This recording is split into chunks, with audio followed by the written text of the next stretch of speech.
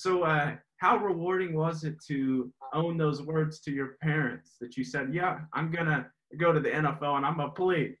It was, at the time when you're a kid, when you speak things like that, you don't really know. I mean, I was so confident in myself that I was gonna make it. And the other thing I tell kids all the time is that you become what you believe. You know what I mean?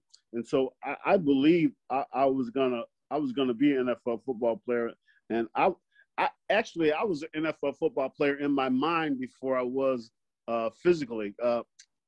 We had this long backyard, and me and my brothers be out playing in the backyard, and my brothers would go inside, and I would stay outside all by myself, pretending to be in the NFL. You know what I mean? I was out there scoring touchdowns. I heard the crowd roar, the cheerleaders cheer. I heard the whole thing, man.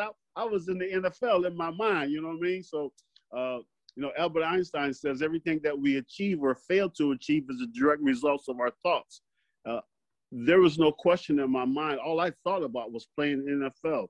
It had to come to me because, my thoughts were that I was going to make it. And so it was pretty rewarding to get drafted and, to see my mom and dad happy, all my brothers and sisters.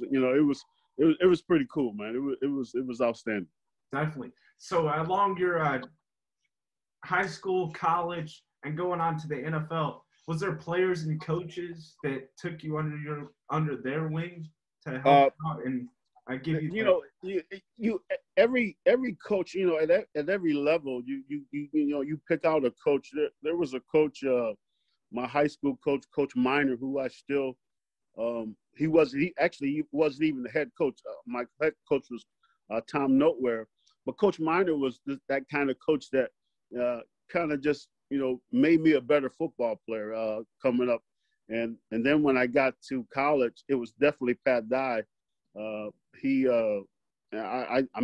really enjoyed playing for him and loved him.